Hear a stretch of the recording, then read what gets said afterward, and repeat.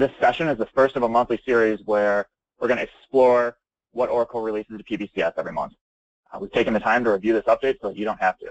eCapital Advisors is an award-winning consultancy in the areas of data management, advisory services, business intelligence, cloud applications, and solutions for the Office of Finance. eCapital's Oracle practice focuses on Oracle Business Intelligence and Hyperion Enterprise Performance Management. In addition to strategic consulting and system implementation services, eCapital Advisors offers prepackaged starter programs such as our Hyperion Upgrade Acceleration Program and our Cloud Enablement Kit. For today's webinar, we are pleased to be joined by Bob Ussett, a Senior Management Consultant at eCapital Advisors, and Ryan Kohler, a Manager at eCapital Advisors specializing in Oracle technology. Bob and Ryan, the floor is yours.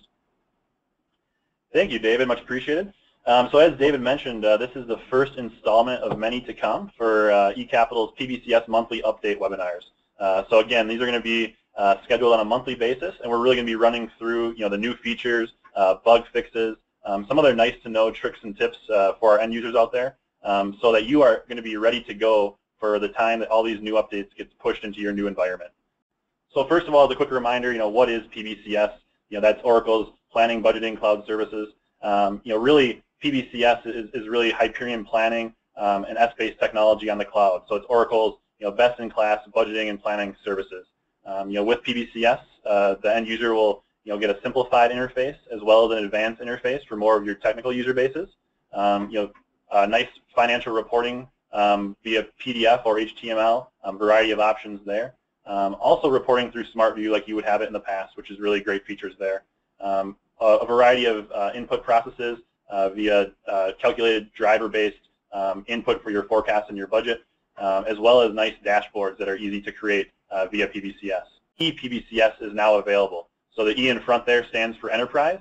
It's really more of a holistic approach here. So ePBCS is similar to PBCS in that it's still best-in-class forecasting and budgeting tool sets. Some things that separate ePBCS from PBCS, though, is really the out-of-the-box solutions. So with PBCS, you're really getting the opportunity to create your own application from scratch. But with ePBCS, you're really able to get out-of-the-box workforce, CapEx, project planning, and other financial statements that are really Oracle's delivery from from the out-of-the-box standpoint. What this can really do is help align the entire organization with your planning process. So with some of these out-of-the-box solutions, you can identify where planning processes connect and try to streamline some of that data movement, calculations, and ultimately kind of share that data throughout the organization. So ePBCS is also a very related field here and a great way to kind of combine all of the different offices in your organization.